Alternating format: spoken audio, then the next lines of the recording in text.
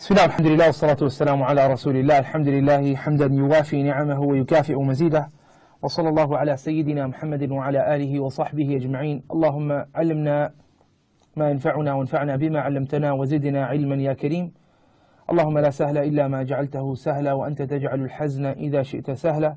رب اشرح لي صدري ويسر لي أمري واحلل عقدة من لساني يفقه قولي. رب زدني علما رب زدني علما رب زدني علما. Welcome back, dear viewers, to the Night of Power, the conference dedicated to you and bringing you quality lectures from across the world with lecturers that are world-renowned in many parts of the world, including Canada, the United States, and many other places. And alhamdulillah, it's a blessing to be part of this conference, and it should be a blessing for all of us, and we should recognize the fact that it is a blessing and thank Allah subhanahu wa ta'ala for having given us this tawfiq to be sitting here. Whilst many other people may be watching other things, Allah subhanahu wa ta'ala is giving us the tawfiq to watch things that will get us closer to Allah subhanahu wa ta'ala. Whilst many other people may be spending their wealth and their time and so on and so forth in many other ways, Allah subhanahu wa ta'ala is giving us an opportunity to spend our time and wealth in the way of Allah subhanahu wa ta'ala. So this is definitely and of a surety a blessing. And for the topic that I wanted to discuss today, the topic is the topic of the tongue. The tongue. وَمَا أَدْرَاكَ مَا اللِّسَانِ. What do you know about this tongue? How would you know what this tongue is? You see, this is a tongue that can slice people's hearts into pieces in a manner that a sword cannot. This is a tongue that can stitch up the wounds of people in a manner which a surgeon cannot. This is a tongue that can either hurt somebody or it can make somebody's life. This is a tongue that can either help somebody or it can totally and entirely do away with somebody and totally and entirely forsake somebody. This is a tongue that Allah subhanahu wa ta'ala has blessed us with. If we use it in the right manner, then that is thanking Allah subhanahu wa ta'ala for the blessing that He's given us. If we use it in the wrong manner, then that is us being ungrateful to Allah subhanahu wa ta'ala for the blessing He has blessed us with. What I want to do today is not just talk about the tongue and all of the calamities of the tongue, even though that is something that is important to talk about, and that will be the bulk of our subject.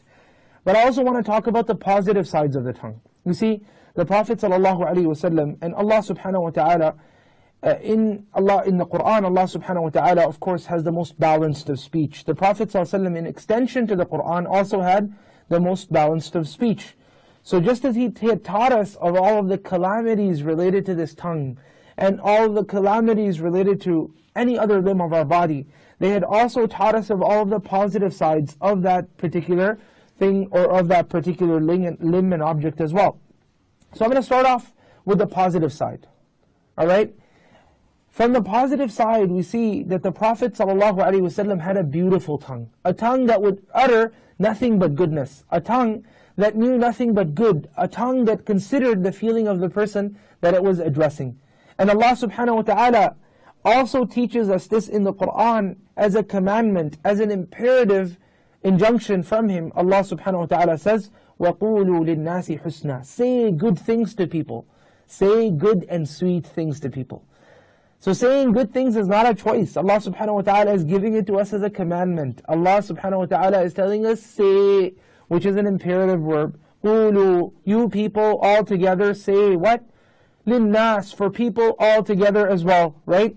Not just for me, not just for you, not just for your buddies, not just for their buddies, and not just for your families, and not just for the people that you love and your friends, for the people that you hate, for the people that you love, for the Muslims, for the non-Muslims, for every single person.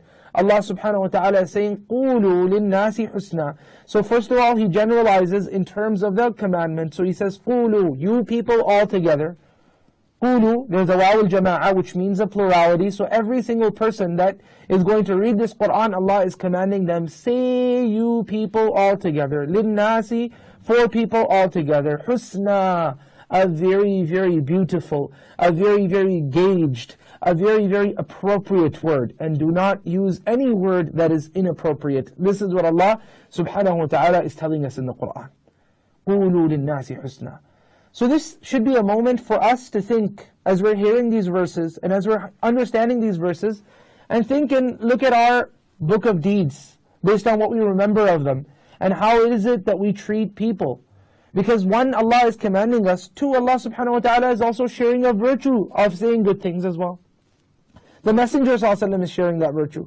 And Allah shares it in the Qur'an as well. But let's go to the hadith. The Messenger ﷺ, he says, Al-kalimatu tayyibatu sadaqah. Indeed, of a surety, this good speech that you speak, the good word that you say, that is considered sadaqah, that is considered charity. If you have nothing to give this month, then you have a good word to give. If you have nothing to say that good, then at least close your tongue and don't say anything with it. Because the Messenger ﷺ taught us that whoever believes in Allah and the final day, فَلْيَقُلْ خَيْرًا, then let him say something good.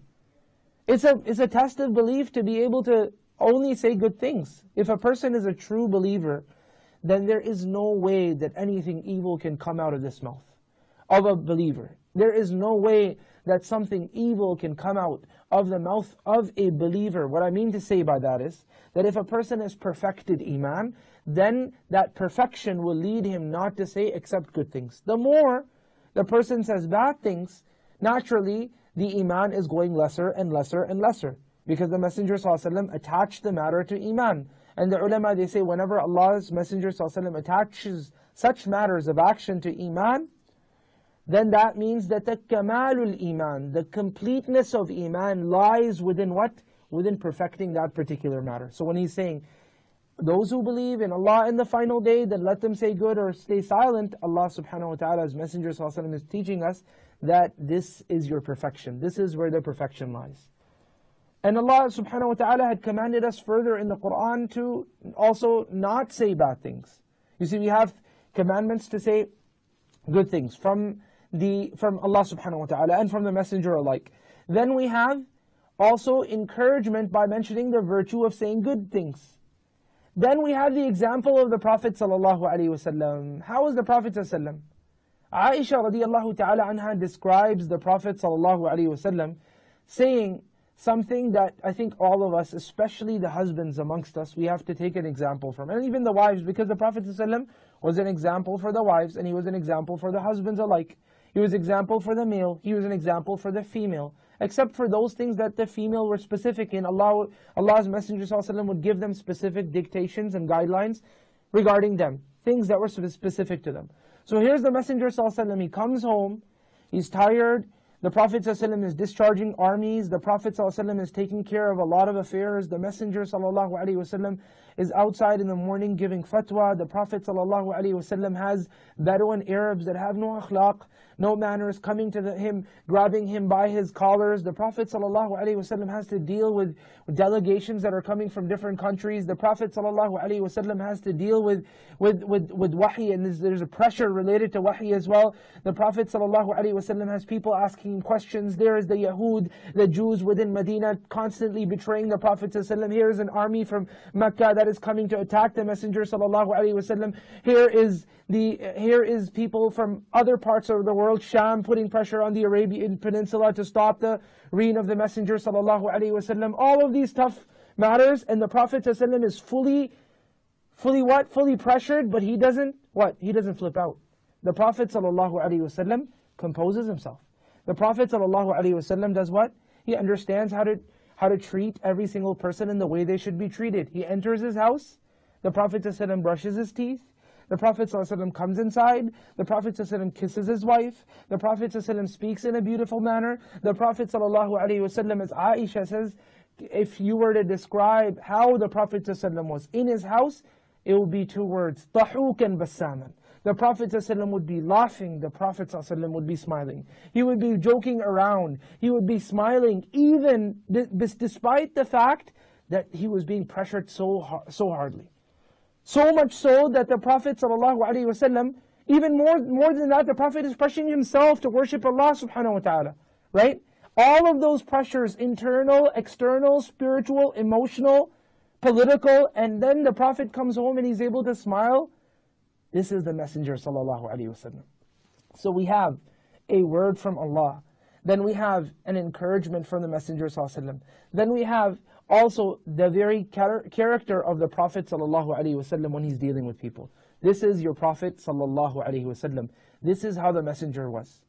Now at the same time, If the Prophet ﷺ had been really positive when it came to his way of speaking, and when it came to his encouragement of speaking good, Allah and His Messenger alike had also warned us of the calamities and the evils of the tongue. Because al-iman bayn al-khawfi wal-raja. Belief is supposed to be between fear and hope. So they're giving us hope, encouragement. They're teaching us all of the positive things about what? About this idea of speaking positively. But at the same time, they're also warning us. Allah subhanahu wa ta'ala says, and I'll read out these verses, and insha'Allah ta'ala, whatever Allah subhanahu wa ta'ala gives to me from openings to understand these verses, I will try to share some of that with you. Allah subhanahu wa ta'ala says, وَيْلٌ لِكُلِّ هُمَزَةٍ لُمَزَةٍ. Destruction, wail, destruction. The word of the surah starts off with destruction. How destructive is this matter for Allah to start off the surah right after He's already said, Bismillahir Rahmanir Rahim. In the name of Allah subhanahu wa ta'ala, the most gracious, the most merciful. Despite His grace, despite His mercy, Allah starts off with the surah with a word that's destructive, that if you hear it, it resounds in your mind. Wail, destruction. Be to who? لِكُلِّ هُمَزَةٍ لُمَزَةٍ. For every person that is a humaza. For every person that is a lumaza. What's a humaza and what's a lumaza? A humaza is a person who mocks another individual, but through his gestures. You know, sometimes we see a person walking and he's walking slightly crookedly, and then when we see them walking that way, we start mocking their walk by mimicking them, right? Or somebody has a speech impediment and he cannot speak properly, and because of that, what do? We start making fun of them by copying them, and sometimes even so insensitive that we may even do it in front of the individual. And sometimes people have a problem keeping their head straight, so we start telling them that they're bobbleheads and things of such sort, and maybe even doing that before them or behind them, to what? To mimic them and mock them in that manner. So anyone that does these things, Allah subhanahu wa ta'ala says, wailun, destruction is to such a person. Humazah, the one who goes around mocking people through his gestures. Lumazah, and also the person who ends up mocking people through his speech. The one who starts saying evil things through his speech. The one who starts hurting people's feelings through his speech. جَرَاحَاتُ السِّنَانِ لَهَا الْتِئَامُ وَلَا يَلْتَئِمُ مَا جَرَحَ اللِّسَانُ. A poet says that the wounds that are left behind because of a sword, جَرَاحَاتُ السِّنَانِ لَهَا الْتِئَامُ. The wounds that are left behind because of a sword, you will find that these wounds, they will be able to become healed over time. But if you take your sword that is your tongue, and you slice someone's heart open with your tongue by saying an evil word, time will never be able to get rid of that. وَلَا يَلْتَئِمُ مَا جَرَحَ اللِّسَانُ. If it's a tongue that you end up using to go and slice someone's heart open, to say something that will hurt their feelings, then this is something that will go on forever, and it will not go on unnoticed by Allah subhanahu wa ta'ala. Even if you seek forgiveness from Allah, then you go and seek forgiveness for the person, you may be forgiven, but remember the feeling that you left him with, this will never go. And that's why psychologists say people will forget everything. They'll forget the good things you do to them. They'll forget the bad things you do to them. They'll forget the nice things you do to them. They'll forget every single thing. People will forget the fact that you were neighbors at one point, or you used to go to school and play basketball together. And people will forget the fact that you used to go to school. And sometimes, that happens. You know this guy for a long time, or this sister for a long time, and you've known each other, and then you see yourself with the person inside of a mall, in the same aisle, 15 years later, and nobody even wants to say salam to the other. People forget. But you know what people don't forget? This is based on what psychologists say. They will not forget how you make them feel. If you made a person feel good, whether it was because of a word or it was a kind gesture, you gave them something, you put a smile on their face, you alleviated them from a pain that they had, they needed to pay their doctor's bill and they weren't able to do it themselves, you did it for them and you were there to save the day for them. On that specific day, the feeling that they had towards you, that will not be forgotten. So when you leave behind people with feelings, trust me, they're not going to forget it. So you don't want to hurt people's feelings with your tongue. And on top of that, you have the other problem, and that is that this is considered destructive. And we said this is not from Iman. In fact, the Messenger sallallahu alaihi wasallam, he said in another hadith, In one hadith, we said, he told us that whoever believes in Allah and the final day, then let him say good or stay silent. So this is, the understanding of this is that if he doesn't fully believe in Allah and the final day, then what's going to happen is he's going to say bad things. But Allah's Messenger more explicitly said this as well. In another hadith in which the Prophet ﷺ said, لَيْسَ الْمُؤْمِنُ بِاللَّعَانِ وَلَا الطَّعَانِ وَلَا الْفَاحِشِ وَلَا الْبَذِيءِ. A believer is neither la'an, he's neither going around cursing people, nor is he a person that is poking people with his tongues, right? Ta'an. Literally, he's going and backbiting and poking people's egos and their emotions and their hearts and so on and so forth with his tongues. He's not such a person. He's a sweet-spoken person. وَلَا الْفَاحِشِ. And neither is he an obscene person. This thing, let's stop at it for a moment. Neither is a believer an obscene person, right? Neither is a believer so lowly that he goes down to speaking of shameful things, right? Shamelessness begins to prevail in society through word. Why? It starts off with a thought, and then that thought becomes a word, and the word becomes an action, right? So the word is not something that a believer lets it get to. Sometimes a thought may come to a mind of a person. Nobody can protect and preserve their thought. We're still supposed to ward off evil thoughts, but a thought will still come, but it's not allowed to get to a word. The Prophet ﷺ said a believer cannot do that. He's not fahish. Just think about it for a moment in your own life, right? In your own life.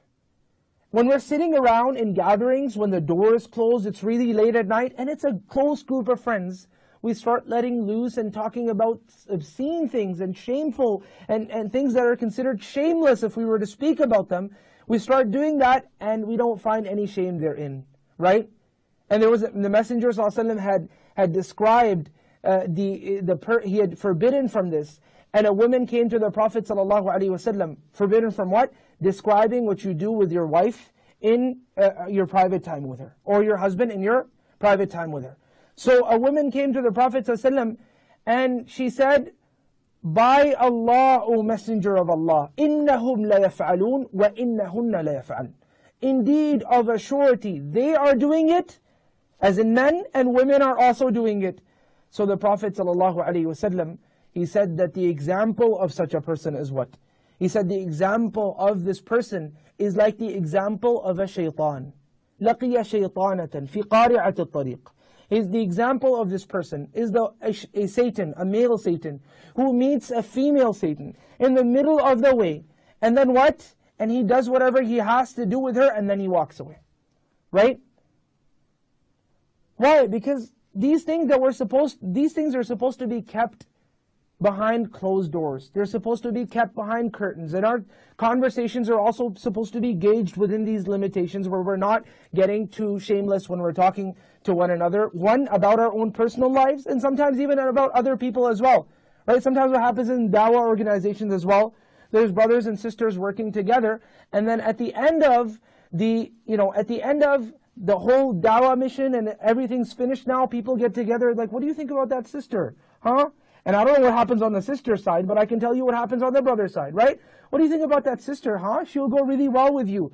Akhi, that's not appropriate speech. That is truly not appropriate speech, right? If that sister knew that you were speaking of her as a joke, in this manner, what do you think she would have thought about you, right? And that's why the Messenger ﷺ had described ghiba to be what? He had described it to be mentioning your brother in a way that they will not like. You think that sister will think good of you after you make such a comment about her behind her back? Especially when you're just cracking a joke and you're not serious about the fact that maybe you're trying to get two people to come together in a marriage contract and continue on and produce a family. That's a different story, right? Allah subhanahu wa ta'ala says, وَيْلٌ لِكُلِّ هُمَزَةٍ لُمَزَةٍ الَّذِي جَمَعَ مَالًا وَعَدَّدَ. Often people that are talking a lot of trash, and I'll call it that, right? What happens to them is they're deluded by the dunya. Allah says, الَّذِي جَمَعَ مَالًا وَعَدَّدَ. This person that is humazah, this person that is mocking people with his gestures, this person that is mocking people with his tongue, often what is he? He's also doing another thing. He's hoarding wealth, collecting it, وَعَدَّدَ, and he's continuously counting it, right? If you know Arabic, you would know that to count, you say عَدَّهُ يَعُدُّهُ, right? You don't say عَدَّدَهُ. Allah adds an extra dal over here. Why? Because there's a bit of an emphasis, tashdid, literally, right? There's an emphasis over here, and that is how often it occurs. There's people out there that every time they wake up in the morning, what do? Pick out the cell phone, and if it's going to be TD Canada Trust, or if it's going to be TM, or if it's going to be Maybank or whatever, and go to the app and check how much the money is, right? So if a person is constantly attached to the dunya to this degree, then the people's feelings and consideration to people's emotions are not even going to ever come to his mind, right? Because he's been deluded, he's lost in the dunya. So we have to ask ourselves, are we deluded with the wealth we have? If we don't open the app every morning, believe you me, the money is not going anywhere. The money is not going to go. You don't have to, before you even rub your eyes in the morning, open up your cell phone app to make sure that your money is still there in your bank account. Before it used to be wallets, and now it's the apps right inside of the phones. يَحْسَبُ أَنَّ مَالَهُ أَخْلَدَهُ. He thinks that his wealth will actually make him live forever. What does that mean? That means a couple of things. Number one, some people, they give wealth for the sake of Allah subhanahu wa ta'ala, or so it seems. And as they're giving wealth for the sake of Allah, or at least it seems that way, they have another intention behind their back, behind the whole idea of giving that wealth, right? And oftentimes this intention becomes apparent. It may not, but at times it becomes apparent. In what? I'll give this money, but I have to be what? I have to be honored for it. I need to get a big paycheck so I can stand in front of the world and show that the fact that I ended up donating so much money. I need to have my name imprinted on the wall of the center that I bought for you. I need to have the masjid in my name and not in anybody else's name. If it's the library, it's going to be my library, my name. Everything is my name, name. And Allah's Messenger ﷺ was told from the very get-go in his da'wah, it's not about your name. It's not anything about that. Allah's Messenger ﷺ was told, قُمْ فَأَنذِرْ. Stand up and start warning people. وَرَبَّكَ فَكَبِّرْ. And start glorifying your Lord. It's not about your name. It's not about my name. It's about Allah subhanahu wa ta'ala's name. When you're giving, give it for Allah subhanahu wa ta'ala. Right? So people think that when they have wealth, they're going to live forever. Right? And we have many examples in our times as well of people that were extremely famous and wealthy, and for their money they were extremely wealthy. And then what happened? They died. For a few months, they were on the best-selling shelves, right? The books, their autobiographies, so on and so forth, bestseller. And then after that, people don't even remember them anymore. People don't even know who these people are anymore. If you were trying to even recall their names, a decade goes by, people will not even remember their names. Number three, another way to look at this is that when people have money, especially in societies which do not offer free healthcare, people start to think that what? People start to think that we've got the money, and because of that, we're going to go to one type of medicine, then we're going to go to a second type of medicine, and then we're going to go to a third type of medicine. And if the homeopathy didn't work, or if the regular conventional medicine didn't work, then I'll be able to go to a homeopath. If that didn't work, I'll go to a naturopath. If that didn't work, I'll go to an acupuncture therapist. If it wasn't that, aromatherapy. If it's not that, I'll go into a salt bath. If it's not that, I'll go for this, and that, and that, and the list just keeps going, it doesn't finish. Why? Because I've got the money. And I can make myself live forever. But even if you go through all the therapies, and even if you go through every single type of ilaj, every single type of healing out there, even if you go through any type of medicine, you will not be able to get better if it's your time to go. Allah subhanahu wa ta'ala says, He thinks his money is going to make him live forever. كَلَّا لَيُنْبَذَنَّ فِي الْحُطَمَةِ. Nay, he will be thrown into what? Al-Hutama. He will be thrown into a fire that is known as Al-Hutama. Let's stop for a moment. See, when a person is so self-conceited that he doesn't think about the feelings of other people, what happens? He's hurting their feelings. He doesn't consider them. He's also disdaining them as people, right? He's doing a lot of things, so he doesn't really care about humankind. He cares about himself because he's full of himself because of the money and power and fame he has, right? So Allah subhanahu wa ta'ala says, just as you're so self-conceited and you hurt people's emotions so badly, I will totally neglect your existence by saying, Kalla, nay. Kind of like, who cares about you? But you know what? Let me explain to you what will happen to you. Allah subhanahu wa ta'ala speaking. La yumbadan. Indeed, of a surety. So there is one emphasis with the lam. This is called the lam al-tawqid. which actually has two different emphases. One is a tawqeed and another one is a hidden oath that Allah has taken. So it basically means, Wallahi la yumbadhan, by Allah and of a surety. So there is a surety here. Yumbadhan, he will be chucked and not thrown. You see, when you care for something, not at all. You don't at all care for a phone or something like that. You know, there's this YouTube video, if you go online, somebody takes like a bunch of iPhones, puts them inside of a blender and starts blending them, right? And he destroys these iPhones like he doesn't even care about. He doesn't even care about them. And there's like a song in the rap world. One of the lines from that is, and I'm not trying to do tafsir of the Quran with this, but I wanted to get to you. It feels good to spend 50 grand and think nothing of it. What does this mean? This means I can do anything I want and I'm above money. I think nothing of anything except myself. That's the reality. Right? It feels good to spend $50,000 and think nothing of it while there's thousands of people dying of hunger and you're thinking nothing of it. Are you kidding me? Really? Right? Allah subhanahu wa ta'ala says, when it gets to that point, I think nothing of you. And what will I do? I will chuck you. I will not place you. You will not be placed. You will not be thrown. You will literally be chucked. There's many ways to say something is thrown into something. The worst of those ways and the most humiliating of those ways in the Arabic language is an-nabdh, when you literally take something and chuck it at somebody else. Allah says you will be chucked in the hellfire. And Allah emphasizes by the qasam, by the lam al-tawqeed, Allah emphasizes by noon al-tawqeed al-thaqila as well. So there's 4 or 5 ways of emphasizing in this particular word how much Allah subhanahu wa ta'ala doesn't care for this specific type of person. Who doesn't care for people? Fil hutama, and this fire will further make the person feel the misery, because the fire is a special fire. It's called al-hutama. What does hutama mean? Allah subhanahu wa ta'ala says, وَمَا أَدْرَاكَ مَا الْحُطَمَةُ. I'll tell you what it means linguistically, but Allah is saying, even if you understand the language, you still do not understand. Let me explain further. Allah says over here that the person will be chucked into the hutama. Hutama is a fire which literally shatters things into pieces. You see, some things can burn things and melt them. Other things are so bad that when you throw something into them, they literally cease to exist because they become fumes. They become shattered.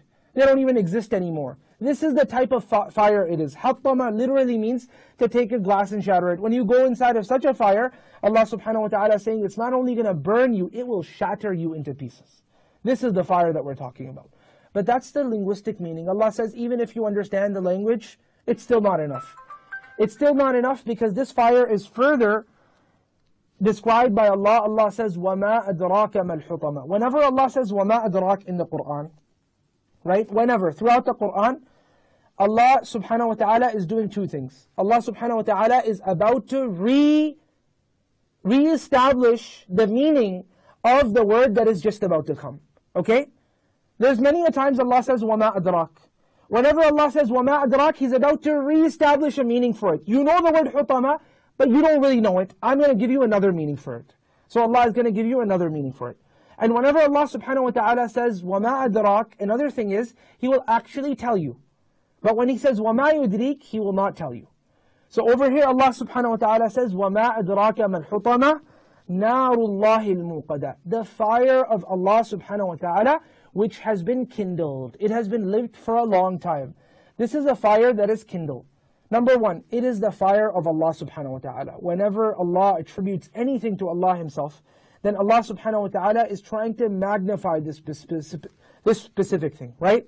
Whenever Allah subhanahu wa ta'ala attributes anything to Himself, even if anybody else attributes something to Allah subhanahu wa ta'ala, He's also trying to magnify, He's also trying to describe the superiority of this. An example of that is when Allah's Messenger sallallahu alaihi wasallam said about one of the kuffar Quraysh, the pagans of the Arabs, Quraysh, he said, Allahumma sallit alayhi kalban min kilabik. Oh Allah, take one of your dogs and feed this human being to that dog. So Allah subhanahu wa ta'ala did not send just like a little pit bull or something. Allah subhanahu wa ta'ala sent for that specific human being, Allah sent a lion for him. A lion ate him alive. He's from the same category of animals. Allah subhanahu wa ta'ala takes a very, very gracious creature and sends it after this individual through the dua of Allah's Messenger sallallahu alaihi wasallam. So Narullah, the fire of Allah. It's not a joke. It's not like the fire that we have in the world. It's not like that fire that you have on your stove and it burns your hand. It's not like this fire. Allah's fire is beyond all of that. Narullahil muqadah. The fire of Allah subhanahu wa ta'ala that has been kindled. It has been kindled. So it's the fire of Allah that already shows us how great this fire is. It's hutama, it's destructive, it shatters things into pieces. And then on top of that, it has also been kindled, and not for 1 year, not for 2, for the existence of humanity, it's constantly being kindled. It is a very, very large fire, so much so that the fire speaks about itself and says, أَكَلَ بَعْضِي بَعْضًا. A little portion of myself is starting to eat the other portions. This is how severe this fire is. Right? Allah continues and He says, الَّتِي تَطَّلِعُ عَلَى الْأَفْئِدَةِ. This is a fire that doesn't give you a 1st degree burn. Doesn't give you a 3rd degree burn. Doesn't give you a 2nd degree burn, sorry. And I have a doctor watching me. Sheikh Tawfiq is also watching, so I'm a little bit scared on, messing up with the medicine terminology over here, right? So, it's not a 1st degree burn, it's not a 2nd degree burn, it's not a 3rd degree burn. It is a burn that is beyond all of those burns. It is a burn that is so strong. Allah says this burn is not going to just burn your skin. It's not just going to burn your meat and melt it.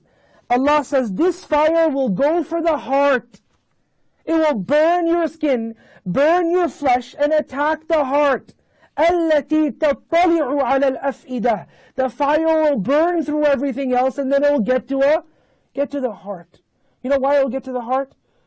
Because the reason why such words came down out of the mouth of such a person was because there was a problem with the heart. So the fire will not attack the skin because the skin hasn't committed a sin here. The fire will not attack other parts. It will attack them. That will finish. But it will be going for the heart because the problem was inside of the heart. Oh Allah, cleanse and purify our hearts. Narullahi al-muqadah. التي تطلع على الأفئدة إنها عليهم مؤصدة. Indeed, this fire has been enclosed upon them. For those people that are claustrophobic, think about this. The fire has been enclosed upon you. Right? Already, Jahannam is not a very friendly place to be in. Hellfire is not a very friendly place to be in. On top of that, the oxygen is being burned. What does fire feed off? It feeds off oxygen, right? So if you burn fire inside of one place and for such a long time, it will eat away at all of the oxygen. And this is what we understand of the fire of the dunya. The fire of the hereafter is even worse than that, right? It will feed off of all of the oxygen, and the fire will burn every single thing that is within this Jahannam. And some people will be inside of this fire. They will be choking because of the fact that they are not able to breathe. There is no oxygen to breathe. This is that fire. This is that fire that Allah subhanahu wa ta'ala is talking about. إِنَّهَا عَلَيْهِمْ مُؤْصَدَةٌ. I always tell people about this. I say, look, some people, when they really want to be indulged with fire, what do? They go inside of a car and they start to, if they're bad people, they'll smoke and they'll stay inside of the car with that filthy smoke. Why? Because they call this hot boxing. They want to sit inside of this car and smoke the fumes over and over. Over here, this is a real fire. There's no windows, there's no ventilation, and it's been burning for a very long time.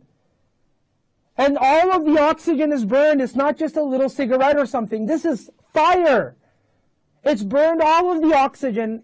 A person cannot breathe anything except of smoke at this moment. Nothing at all.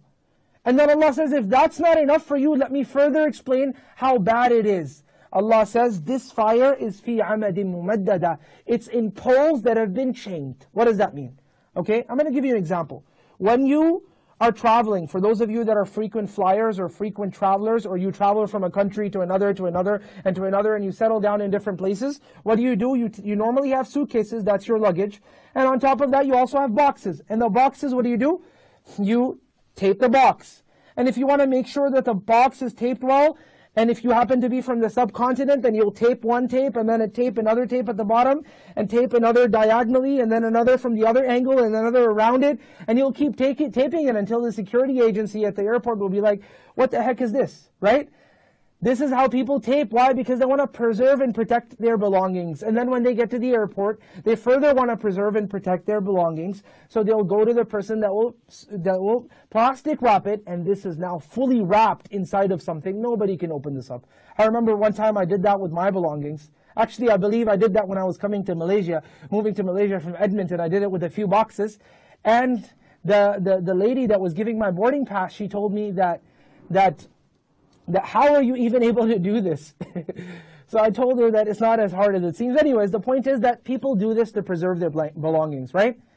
Allah subhanahu wa ta'ala, and things can't get out of it then. Even if the box breaks, things are not going to get out of it. Allah says the fire is enclosed, it's mu'sada, it's mughlaqa, and then I have further enclosed it by putting pillars all around the fire. And around those pillars, I have mumaddada, I have chained and blocked those fires, so there is no, those pillars, so there is no escape. There is no door, there is no escape, there is no ventilation, there is nowhere to go except the mercy of Allah subhanahu wa ta'ala. And all of that, Allah is saying, is for the person who speaks ill of people, a person who is not able to control his tongue, a person who is not able to control this between his jawbones. And the Messenger sallallahu alaihi wasallam said, "Man yadman li, ma bayna lihyayhi, wa ma bayna rijlayhi admanu lahu al-jannah." Whoever is able to, what guarantee for me? Those things that are between his jawbones and those things that are between his legs, I will guarantee for him Jannah. Your opportunity to Jannah here. Really, truly an opportunity to Jannah here. All we have to do is stay silent at times. I know it's very, very tempting and difficult. And as I heard one of the speakers over here was saying, it's really a jihad. Literally a struggle for a person to hold back, right? When people are talking about another brother or sister, to hold back from speaking in that gathering, it's not socially friendly for you to say, brothers, let's not talk about this, because another person is going to come say, well, we don't really mean anything but well, right? And another person is going to have another comment. And sometimes a person just feels weak not to raise their voice. You have two choices at that moment. You either raise your voice or you walk away. And if the better of the two choices is that you raise your voice. And if you neither raise your voice and nor do you walk away, then you know what you're doing. You're accepting the third choice. You're also partnering up with them in the sin. You are eating the flesh of your brother. And that's why the scholars, they said, and we are in the month of Ramadan, and these are the last 10 days, the most blessed 10 days in Ramadan. And some said the most blessed 10 days in the year. And definitely if today is Laylatul Qadr and we are in the nighttime as we speak, then this is the most blessed night of the year. The Messenger sallallahu alaihi wasallam said that whoever does not leave قول الزور, من لم يدع قول الزور والعمل به فليس لله حاجة في أن يدع طعامه وشرابه. Whoever doesn't leave evil speech and also acting by that evil speech, right? Allah subhanahu wa ta'ala doesn't have a reason for him to leave off his food and drinks. You don't have to leave off food and drink, right? And that's why the scholars, they said that there's two types of iftar. There's two types of iftar. There's two types of breaking your fast. One of them is a iftarun hissiyun. It's a physical iftar. And that's when you get time, when Maghrib time comes and you take yourself a date and you make the dua and then you put it in your mouth and then you make the subsequent dua. That is called an iftar hissi. That's a physical iftar. And then there's a metaphorical iftar, and that's called an iftar ma'nawi. And that is an iftar that a person does upon the flesh of his brother. Right? Because Allah subhanahu wa ta'ala says, أَيُحِبُّ أَحَدُكُمْ أَن يَأْكُلَ لَحْمَ أَخِيهِ مَيْتًا فَكَرِهْتُمُوهُ. Does one of you wish to eat the flesh of your brother? If you actually did that, then you would find it very, very despicable and you would hate it. You would find it very, very despicable and you would never go close to it. So if you were to imagine a platter before you and the flesh of your brother before you and you're eating at it, Allah subhanahu wa ta'ala says you'll never be able to do that. So when you start backbiting a person, saying something evil about a person, to their face even, then think about this platter with flesh of your brother, dead meat of your brother, and you're eating at it. You will never be able to do it. Allah subhanahu wa ta'ala beautifully describes this particular scene. Why? Because He's trying to make it seem ugly in your eyes. Right? I said beautifully described. The description is beautiful. It's accurate. It's eloquent. But the scene is very, very ugly. And if we were to envision the scene at a moment where our shahwa and our desires are overtaking us for us to speak ill of our brothers, immediately we'll stop. I ask Allah subhanahu wa ta'ala to accept our siyam, our fasting. I ask Allah subhanahu wa ta'ala to accept our qiyam. I ask Allah subhanahu wa ta'ala to deliver us from our sins. I ask Allah subhanahu wa ta'ala to forgive our shortcomings and forgive our sins. Jazakumullahu khairan for listening. Wa sallallahu ala sayyidina Muhammadin wa ala alihi wa sahbihi ajma'in. About the problems of the Muslim community and the trials and tribulations that we were in. So Mercy Mission was set up as a not-for-profit community development organization that